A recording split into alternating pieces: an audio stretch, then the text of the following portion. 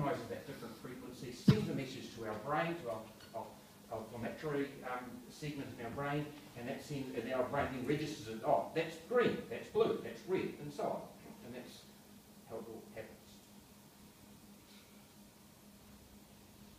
This is here a spectrum. I put this on here for twofold. One is to show you the actual wavelengths, what you're looking at. Visible light wavelengths is about 400 nanometers to about 700 nanometers.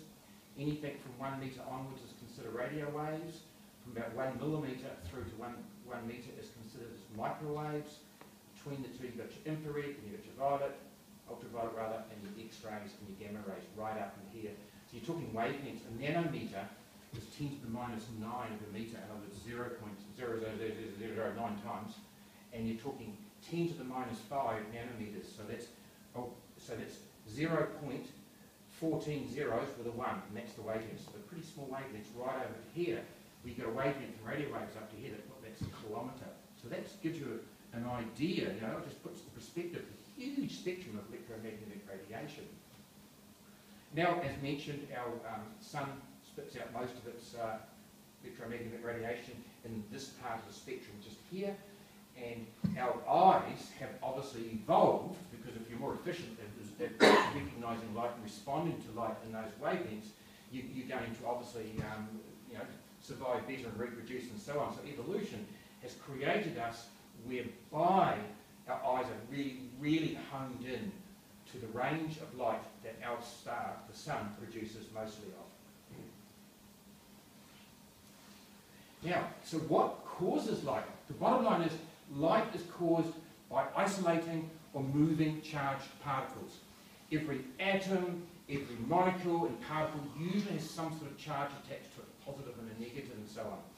And everything is moving around all the time, and the faster something's moving, the more energy it's got, the higher energy electromagnetic radiation it's going to produce. So it follows that you get some really highly energetic process going on with high speeds of particles and molecules smashing into one another. They're going to give out like your gamma rays and your X-rays and your ultraviolet, versus something where molecules are going really, really slowly. They're going to be giving out your microwaves and your radio waves and your infrared.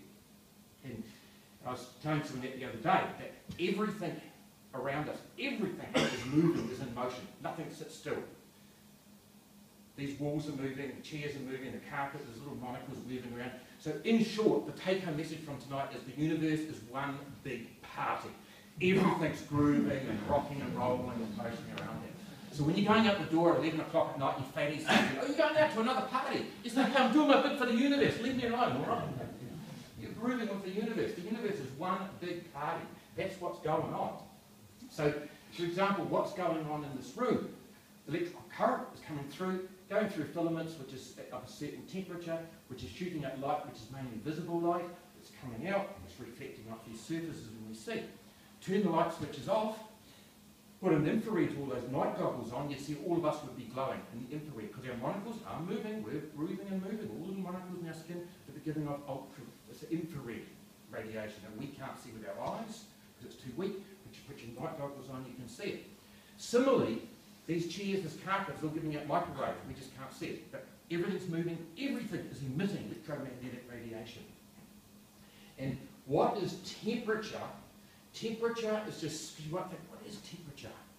I remember years ago thinking about this, what is temperature? What are they talking about, this temperature? Temperature is just an arbitrary measure of the kinetic energy or motion of molecules and particles. That's all it is.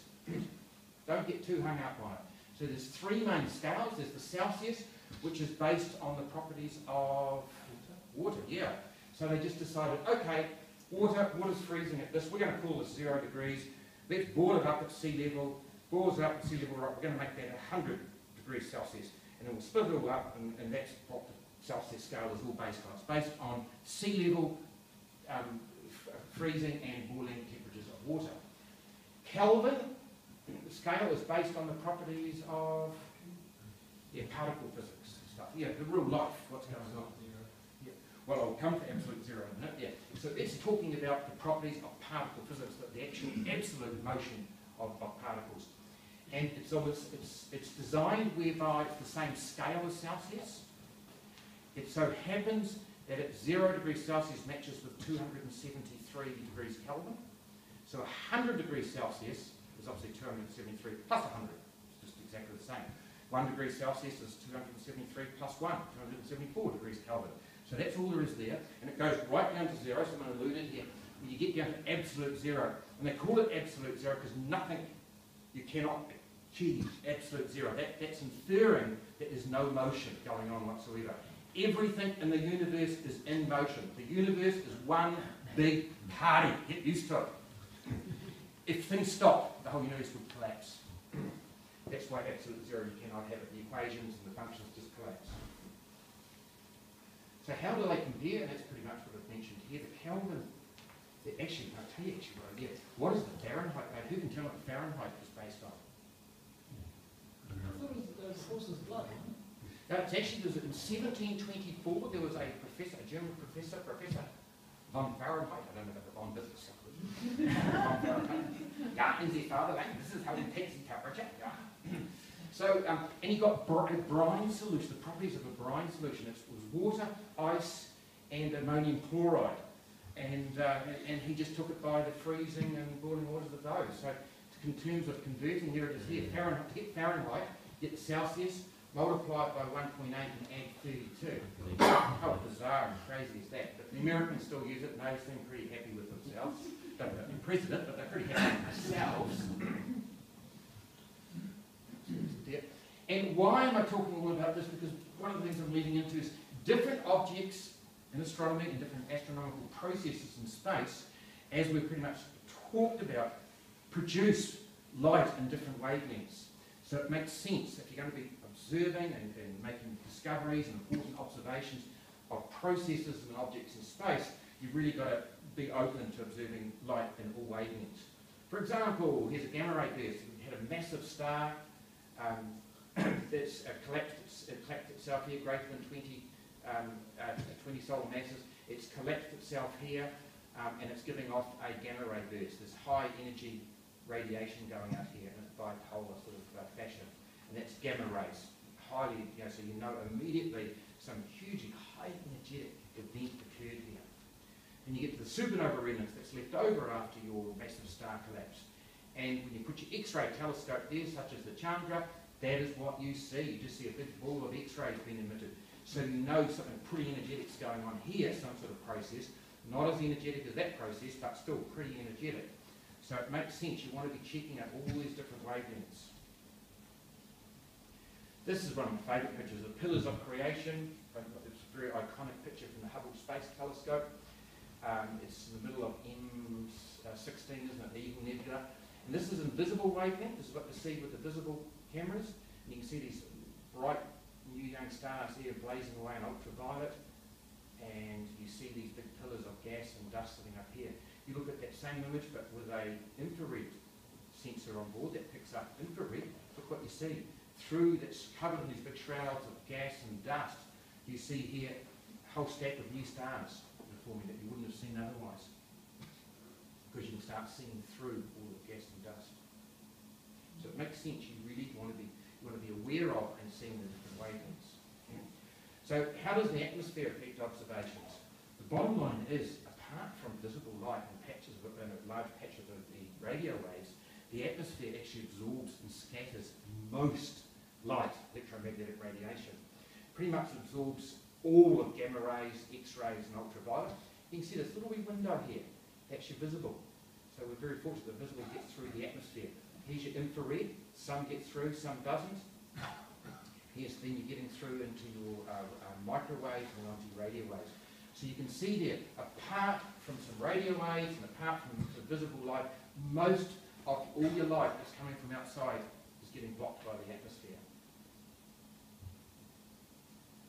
So, hence, space telescopes.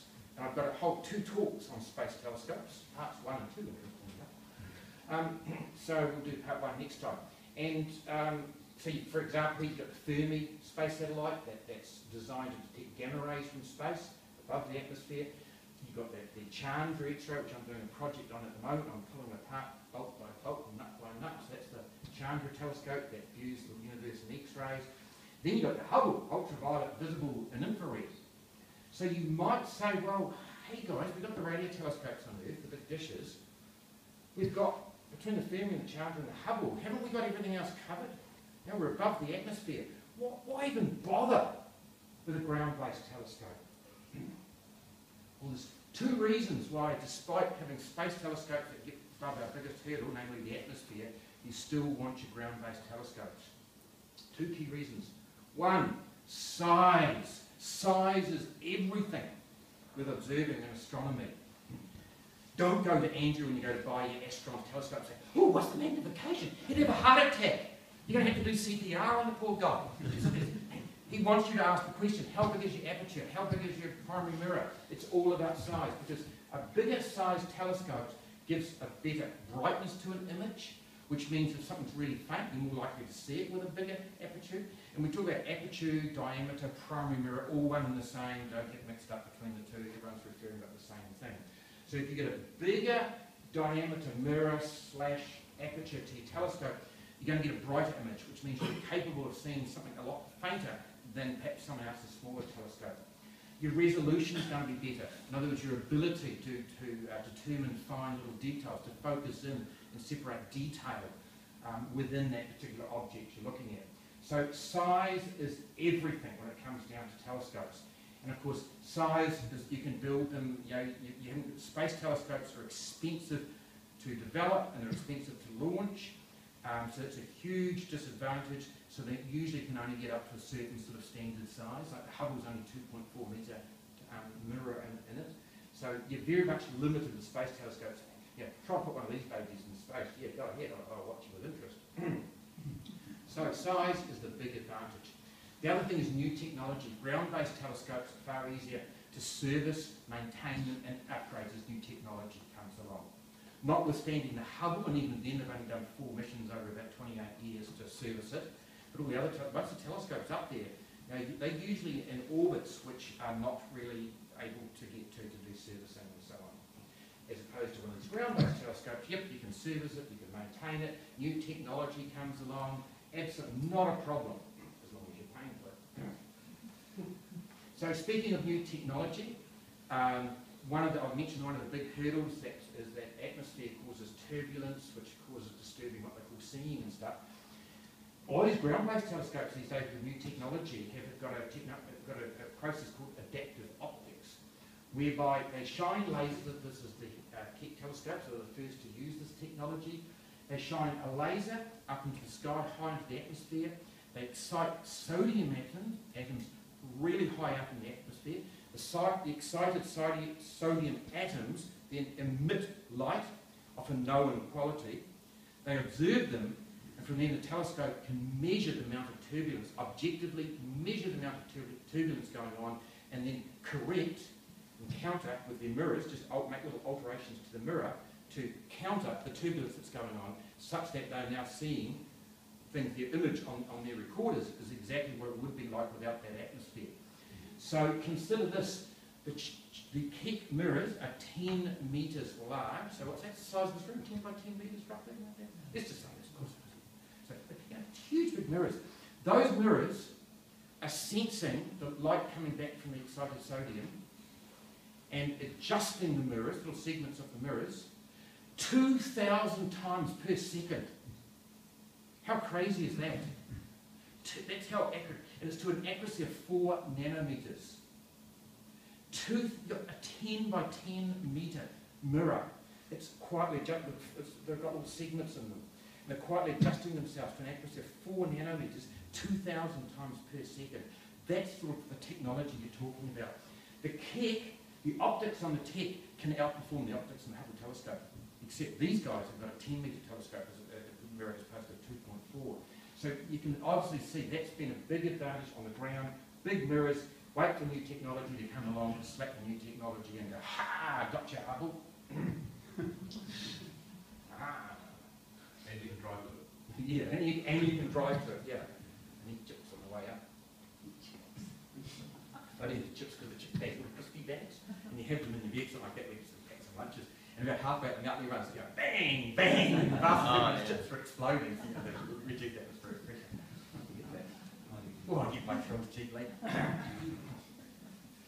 Okay, so the other thing is, as we mentioned about before, 90% of the water vapour lies below 3,000 metres. So don't write, it's an interesting way to spell right off, anyway, but never mind.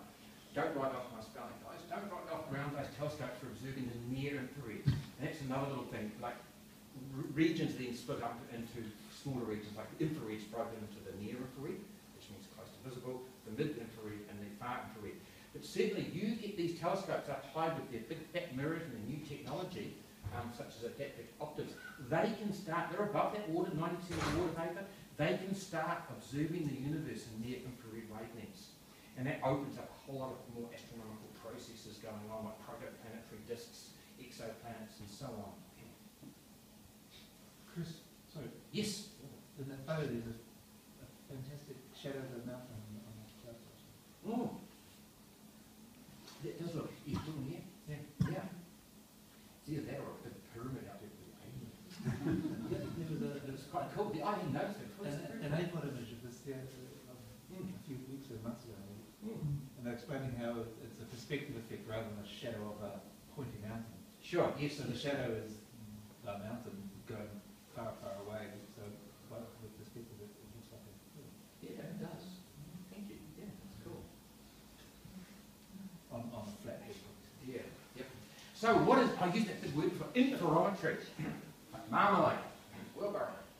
What interferometry is another bit of new technology, whereby multiple telescopes are set out in a huge large array.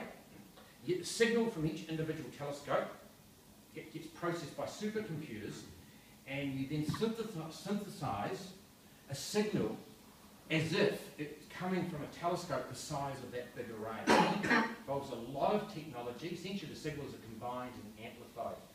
And as mentioned, yeah, it involves a lot of supercomputing to go and process it all, but effectively increases the size of the telescope to the size of the array for the resolution. Remember I mentioned that you increase the size of your telescope, you increase brightness and resolution. So the resolution is because of just the size of your array, so that remains, so that gets pumped up, but your brightness doesn't get pumped up, because your brightness comes down to the actual size of the actual collecting area. So you actually haven't got a telescope that big. So brightness doesn't increase, but resolution, your ability to resolve fine detail, does improve as if you had a telescope the size of your entire array. It's usually seen in radio telescopes.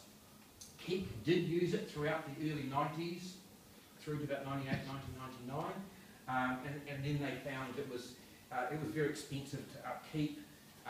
They lost their funding for it because they had other priorities and so on, and they found they were tying up two very good optical telescopes, so they then dropped it. But it's usually seen in radio telescopes.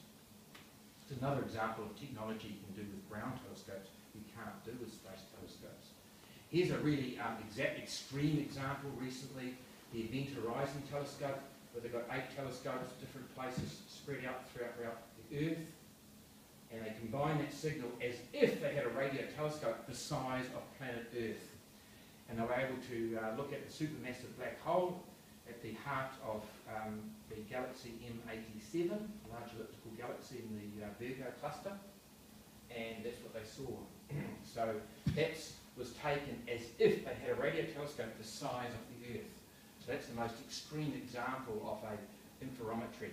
There is talk of making plans of maybe putting out a radio telescope of something sort, perhaps out in space or something like that, to increase that even further. So, summary so far. Light is generated by moving particles. The universe is one big party. Everything's in motion, everything's producing electromagnetic radiation, and you measure that by measuring the temperature, which tells you what sort of radio waves you're dealing with, what sort of wavelengths you're dealing with, and the temperature and the kinetic energy of the particles. So light comes in a range of wavelengths, which reflects the energy and the temperature, as mentioned, and of course that reflects different processes that are going on, astronomical objects and processes. The atmosphere, unfortunately, absorbs and distorts most wavelengths. Space telescopes are a great answer to that. You get above the atmosphere, you can start looking at a much wider range, but there still is a place for ground telescopes. They can be much, much larger. Just put them up in high places. You can get above a lot of the water vapour. You can use new technology like adaptive optics and interferometry to counter some of the effects of the atmosphere. And suddenly you've opened up, you've got much better optical vision, that's visual wavelengths it's referring to. You can look at the near infrared and certainly the radio waves with interferometry. You can start looking at those wavelengths with a lot of precision because of just upgraded technology and sheer size you can do from ground telescopes. So as you can see, there's obviously a place for both in here. And the next two talks are going to be on space telescopes. So that's where we are so far. So what are these Keck, the ESO and the Ulmer observatories? This is what I did in the holidays. So here's the Keck Observatory, 2 telescopes, Keck 1 and Keck 2. And you can see it's remote, so the summit of Mauna Kea, that's in Hawaii. And you're talking, it's elevated, it's over 4,000 metres or 1,400 feet, which we often still think of, I think because of the air travel and what have you. Is that the Subaru one to the left here? No, I think the Subaru one was on another one Another peak, is it? together, actually another peak, yeah. Yep.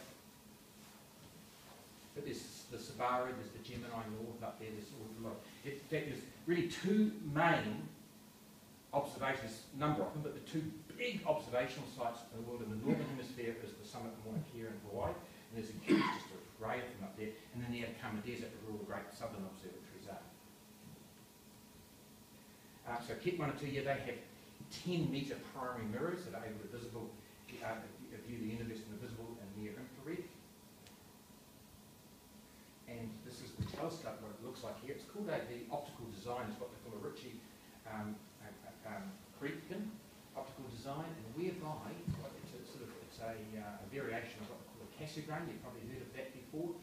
Light comes in through here, hits the 10-metre primary mirror, and you can see here it's broken into segments, 36 little segments, and all those segments can sense what the guy next to it's doing and so on, and other things that adjust themselves 2,000 times per second to the degree of 4 nanometers. The light hits the primary mirror, goes back up to the secondary mirror, and remember that infrared light, longer wavelengths, invisible light, so it's actually got two secondary mirrors up here. You've got a close one for optical or visual wavelengths, and just a little bit further behind it you've got your infrared secondary mirror because you're having to focus at different lengths. The light from either one, depending what they're interested in on that particular night, then comes back through here, comes back through that centre thing there, and you're probably familiar with what they call a Cassegrain focus, which is most of the telescopes you see the focus is behind the telescopes there, you're looking back here. That's called your classical Cassegrain focus. But you start dealing in big equipment, which I'm going to show you some shortly, like some huge big CCD cameras and spectroscopes and stuff. They're talking, some of this equipment's half the size of these rooms, really heavy. You can't have those sitting on the end of your telescope very readily. So they have these big platforms out to the side. And there's a concept called having foci off to the side. This is called a Nasmyth foci, where you've got a tertiary mirror that gets the light signal and shunts it off to the side there. And you have these platforms where you can have stationed all your big heavy instruments without putting an extra load on the telescope structure. So that's why they have a tertiary telescope. Another one called a Coude focus, where the lights get shunted up to the side, back down, and sort of like an elbow. Coude is French for elbow, so sort of the light gets bent and doubled down. Once again, it's all about handling these huge big sort of weights of all the big sensors, spectroscopes and stuff. So, and that's, we've talked about Nasmyth focuses, we've talked about that. Yeah, so that's the Keck telescopes, what they look like. Oops, just yeah, of course, it's a handy place to put your eyepiece there if you want to look through it. yeah. So, we mentioned interferometry. So this is the 2 telescopes that it looks like underground, they're all connected there. The basis between the 2 of them when they did the interferometry was as if they had an 85-metre diameter telescope when they hooked the 2 up together. So that did produce some amazing science, but it was just so expensive, it's pretty complex sort of stuff, and they didn't get the funding for it, so they dropped it about 1998, 1999, something like that. Now these are some of the pictures that I took with my telescope, with my camera when I was there. Here's your 10-metre primary mirror, here's your little segments through there. That's, and this is looking through here, that's your secondary mirror above it. It gets a bit, actually, you start losing your whole perspective on So that's your big primary mirror there you're looking at. That's your secondary mirror. So you've got your secondary optical mirror there, and here you've got your infrared secondary mirror. So the light bounces from the primary mirror is focused onto that, and then goes down through your tertiary mirror here.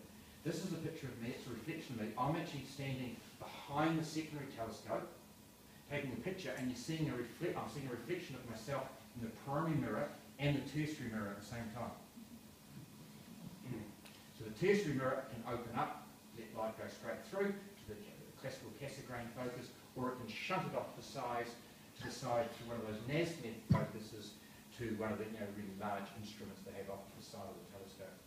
That lady there is Pamela Gay. I don't know if people know Pamela Gay. She's a famous astronomer who does a lot of those things with Alan Fraser and stuff like the Universe Today and all those public relation things in the US. So she was on our conference with us. So I just saw her, I took the pictures. Oh, that's Pamela. Here's just there's workstations everywhere. By the way, this is not the main workstations are further down the mountain, where the astronomers can be a bit more relaxed and sort of not have to worry about your oxygen so much. There's numerous stations dotted around. It was mainly for the telescope engineers, the called TOs, telescope operators. It's a whole career and business in itself. Engineers running the show. There's always an astronomer up there, one or two astronomers just busy overseeing whatever they have to be doing that particular night. So there's about 6 of these stations dotted around the place. Speaking of oxygen, we had a little oximeter there, measuring oxygen levels. And like all of us now, we're chugging along about 98, 99% oxygen, that we're getting pretty efficient lungs getting into our systems if you put the little meter on your fingers. So we had one up there, so we took it, and I think I was chugging along about 85 or something like that. Normally you send someone to hospital, needed about 91, 90, you started getting them to hospital.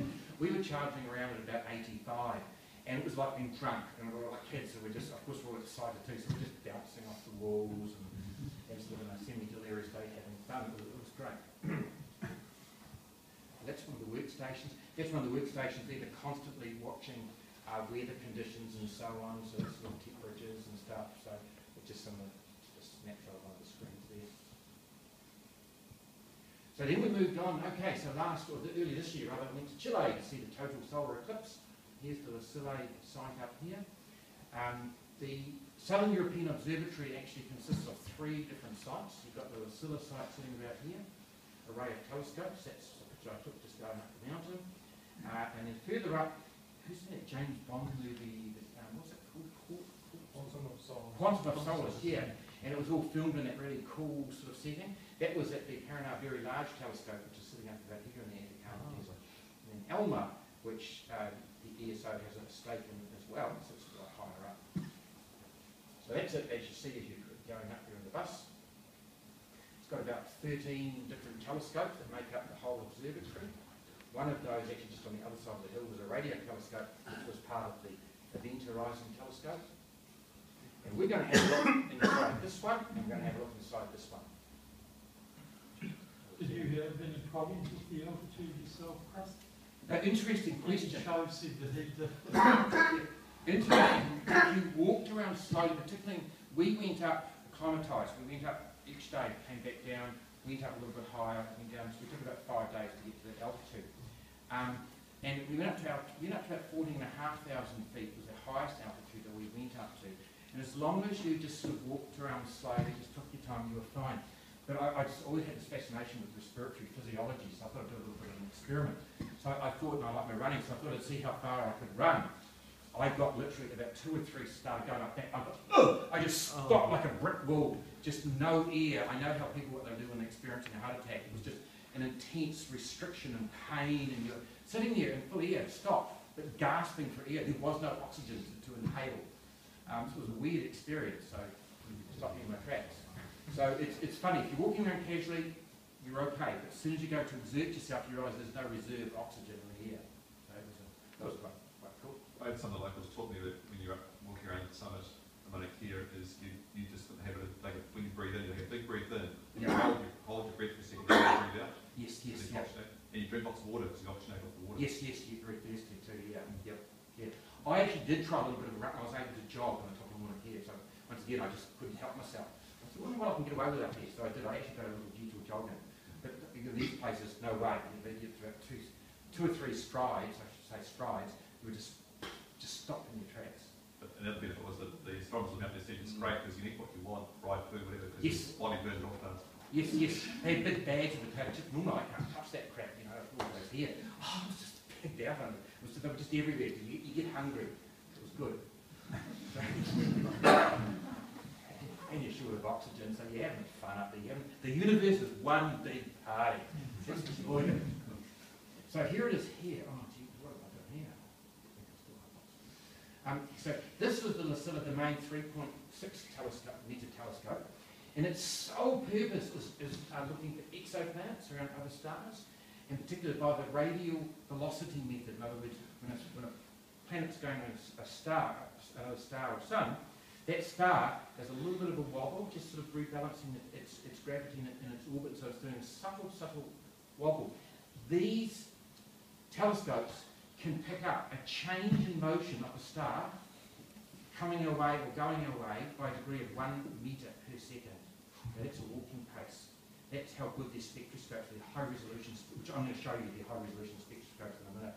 But the spectroscopes are such that the little change, the little Doppler effect in the wave patterns coming towards us and going away from us as a star, 1,000 odd light years away is just doing a subtle wobble because of a planet going around it.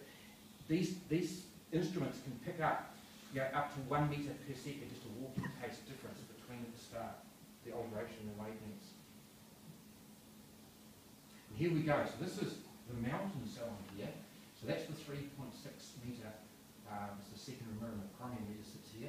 See, on here, it's just standing here, which comes to down here. So I've been normally the top of the meters here. So that gives you an idea, perspective of the sheer size of it. So this particular telescope, a lot of the instruments, most of these are all the Ritchie Creekins, they're pretty much all, most professional telescopes are this particular optical design. Looks like that one's on an equatorial mount, whereas the Keck is on an old azimuth mount. Yeah, now this is a, I think this was an old azimuth. Most of them are all old azimuth. Oh, it just looks from Yeah, the angle. I it think looks so. like The an instruments, equatorial. yeah, the instruments are here. They've got some big instruments going in the Cassegrain focus, but you can just see the size of the whole thing. When you see it up the hill from a distance, it doesn't look very big, but it is when you get in there. So it's the Harps one. This is the main one, which I think they just called us the 3.6 meter. Now looking down from here now, we come out of there, and you looked down here, and you saw this big ramp that led up to the what they call the New Technology Telescope. That came into effect in 1989. It's one of the first telescopes to introduce adaptive optics. So that's that big square building here you can see around. And Larry and myself from Canada, we actually went for we actually did manage to bit of a slow, gentle jog up that little incline.